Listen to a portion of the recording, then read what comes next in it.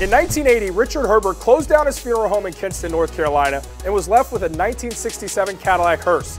After a fresh new paint job that likened the rig to Ecto-1 from Ghostbusters, Herbert's ride became the Paw Bearer. The unique-looking vehicle has been to every Clemson home game since 1981. That is, until this season. No, that's bullcrap. On the way home from this year's season opener against Wofford, the custom caddy broke down and a week later missed his first Death Valley tailgate in 34 years. The Paw Bearer. That's Paw Bearer! How great is that name, by the way?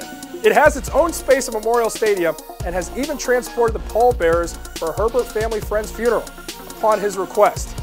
That's kind of creepy, isn't it? Now its owner, Jeff Herbert, is reaching out to the world to help him replace the old broken down engine. He started a GoFundMe page to request support to replace the engine, transmission, mufflers, and oh yes, even add an all too needed air conditioner.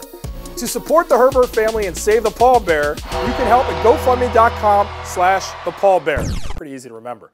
This could be a special season in Death Valley. The Paw Bearer, he deserves to witness it firsthand, doesn't he?